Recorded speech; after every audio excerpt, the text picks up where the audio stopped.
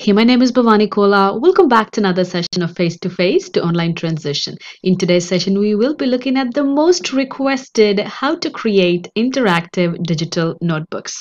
Thank you so much for all your requests. As I had so many of you requesting me to create tutorials for different interactive PowerPoint activities, I will be breaking them down into multiple sessions. So please make sure you are subscribed and do not miss any of them.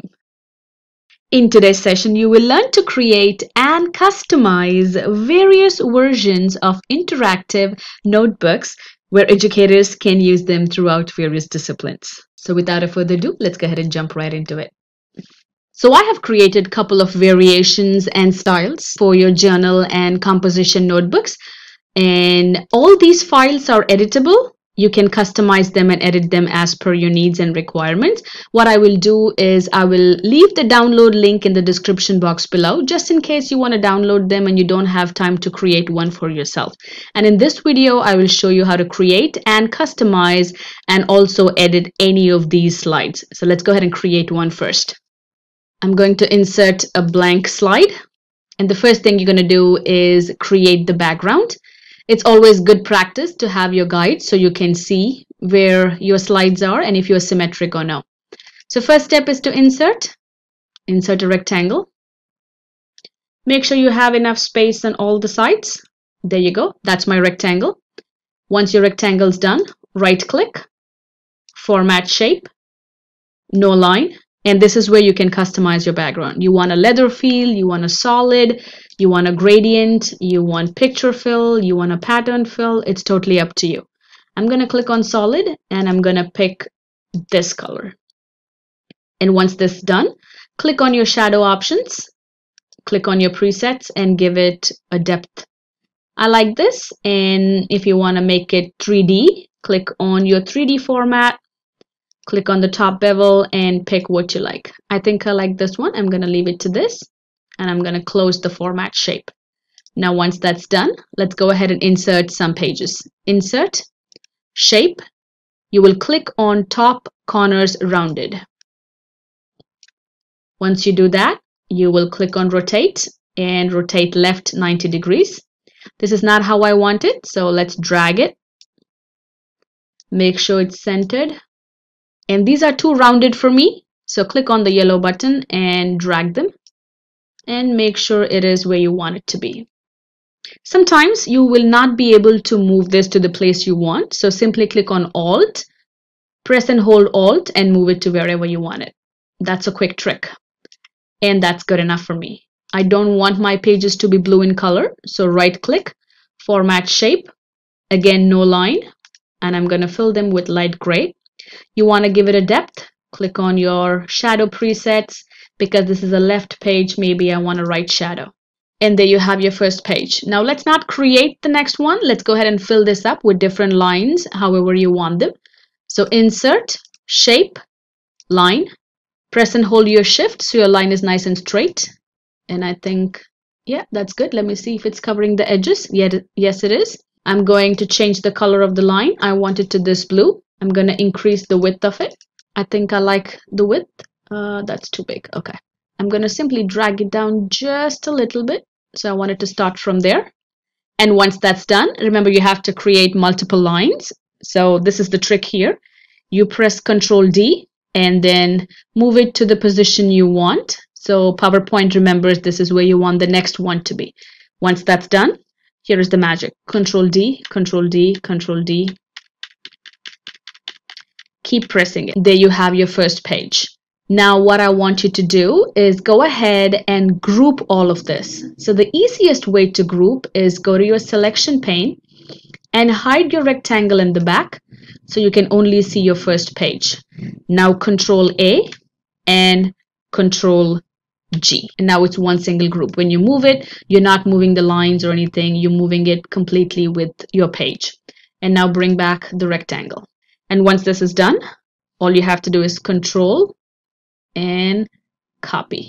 Go ahead, rotate the page. I want to rotate this horizontally and making sure this is all lined up. Perfect. Now I'm going to the view and taking off the grid lines. Right click and I'm going to save this as a picture. I'm going to save it as left page. You'll see why in a minute. I'm going to click on my right page and I will save it as a picture and say right page. Once all this is done, I'm going to click Control A, right click, and save this as a picture. I'm going to say whole page. Let's go ahead, create a new slide. I'm going to format the background. Click on picture, insert from the file, and bring the whole page in. And now you see you have the entire page. Now when I move things around, I will not be altering the lines, I will not be altering the pages. It's a best practice to save your page as a PNG file and then bring it into your next slide. Because if I do something here, as you can see, I'll be moving things back and forth, which is, I don't want to deal with that. So I will create it and bring it back as a picture. Now, if you want to go ahead and adjust this, you can always do that using your offsets. So left offset, you want to make it smaller. There you go. You can do it. You can change it however you want. Now the next step is to create the binders and shape, circle. Again, I will be giving you all these files, so you don't have to invest your time in doing any of these, but it's always nice to know how this is done. I'm going to change the color to the same color as my background and absolutely no line.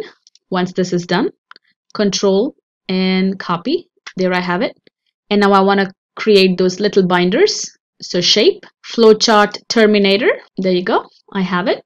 Again, no line. I'm going to make it a gradient so I can give that 3D effect. I'm going to delete all of this so you can see how I started. Always pick the color of your background. There you go. That's my background. I'm going to add one more. So I want darker in the edges and lighter in between. Adding one more. My gradient is going to be radial and I'm going to make it middle. See how you like it. There's no set rule for this one. Get the hang of it, get the feel of it. Once I have this, simply Control and copy. Now take these two, put them here, and you'll see exactly what you have. There you go. Now I have a binder. Now once this is done, simply Control C. Go back to the page where you set it up as a background and Control V or add it. And there you have it. Click Control D and drag it and leave it where you want it.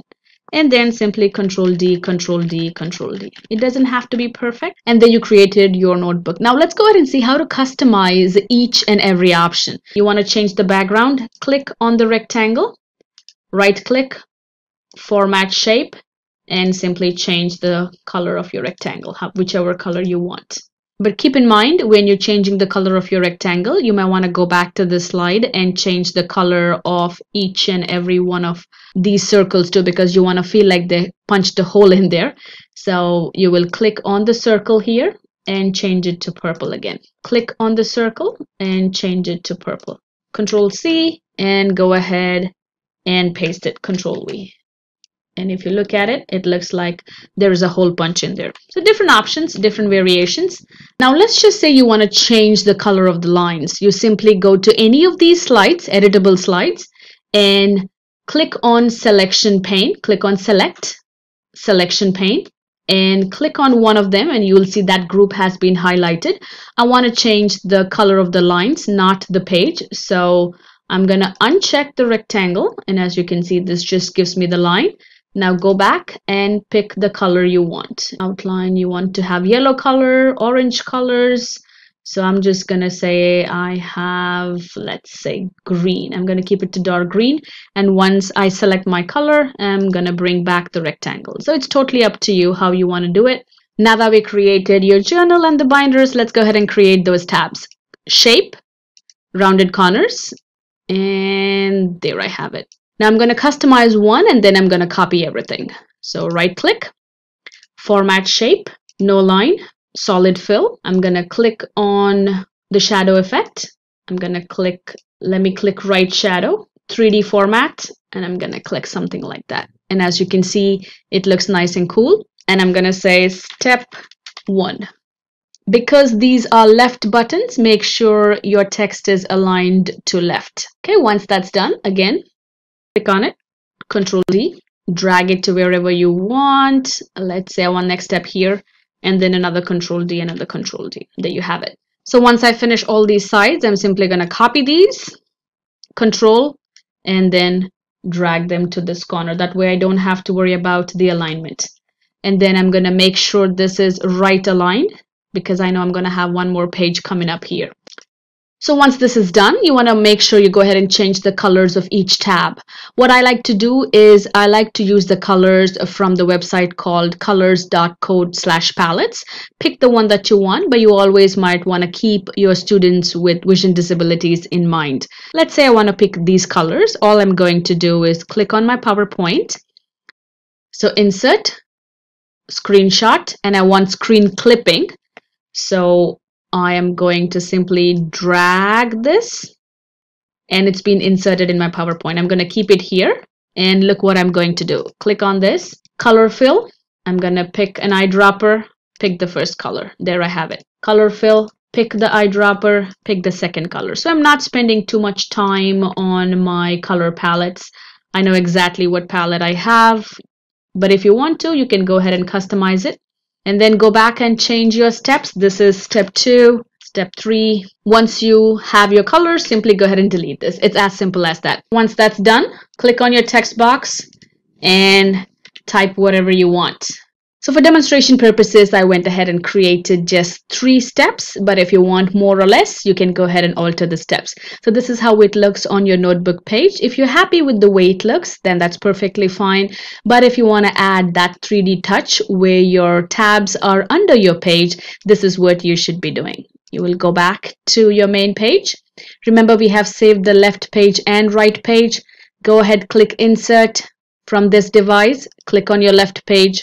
Click Insert, bring it back up here. Make sure it's aligned with the page in the back. So once this is aligned, you can see that my text and the binders are also behind it. Not to worry, you will simply click on Home, select, Selection pane. And as you can see, you want the left page to be over these rectangles, but under the text boxes. So simply go ahead and drag, and there you have it. Now the binders are on the top, your page is on the top, and it also looks like you have a couple of pages. All right, now everything looks perfect. Let's go ahead and take a look at the animations. Click on Animation, click on your text box, click on Wipe. It's wiping from the bottom. Click on Effect Options, Wipe from the left. Once you're happy with your animation, click on your text box. Use your animation painter to copy it. Double click on it, so you'll see that you have this paintbrush. Now go ahead, copy the animation to the second step, copy the animation to third step. Now what you want to do is you want to add triggers to these animations. That is, when I click on the step 1, I want this animation. When I click on step 2, I want this animation. When I click on step 3, I want this animation. To do that, let's go to Home, Selection pane, and I want to name these as step 1, step 2. When I click on this, you see how this rectangle highlights? I'm going to delete all of this and say step 1, just so that I know which one I'm using. That is step 2, step 2. I'm only going to do for 3 of them, so you have the idea of how to do that. Now let's go ahead and add triggers to animation. Animation pane. When I click on the box highlights. Click on this little arrow here, click on Timings, and as you can see, this triggers. Click on this triggers. Check Start Effect on Click. Scroll down. I want it to start when I click on step 1. There I have it. Click OK. Now click on the second one. As you can see, it's been highlighted. Click on the arrow, Timings, Trigger. That's step 2. So pick your step 2. Third one is right here. Click on this little arrow here, Timings. Click on your triggers, and that is my step 3. And now when I look at the slideshow of this slide, step 1, first animation comes in. Step 2, second animation comes in. Step 3, the third animation comes in. Perfect. It's all working. Now that you have created your journal along with your animations, let's go ahead and see how many different ways can we use it. So here is a math formula. So step 1, step 2, step 3, step 4. You might always want to put the action button so your students know where to go next. If you're an English educator, here is step 1, step 2, step 3, how to write an essay. You're a history teacher. Here is 1970, 1990, 2000. Nobody wants to know what happened in 2020. But if you want to have a variation, like a composition notebook, here you have it. It's a composition notebook. Your page flips, how to write an essay. There you go. and page flips again. Step 1, step 2, step 3, step 4, step 5, step 6. If you don't like the composition notebook, simply click on it, right click, format picture, and as you can see, I have picked a picture from here, but you can go ahead and change the texture. So please make sure if you change it for the front, change it to the back as well. And like I promised, I will leave the entire file for you to download in the description box below. So please feel free to download, edit it, change it, customize it however you want. I hope you enjoyed this video. I hope you learned something new. If you did, please make sure you like, subscribe, and if you think it's worth sharing, please go ahead and do so. There could be an educator who might really want to use these features or at least download this template for their classes. The next video is going to be on how to click and have this interactive PowerPoint presentations.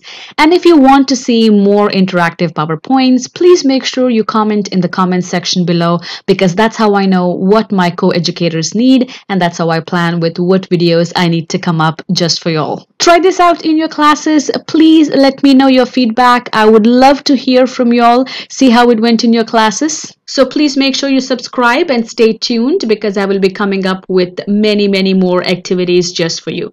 And always remember, happy teaching, and please take care of yourself.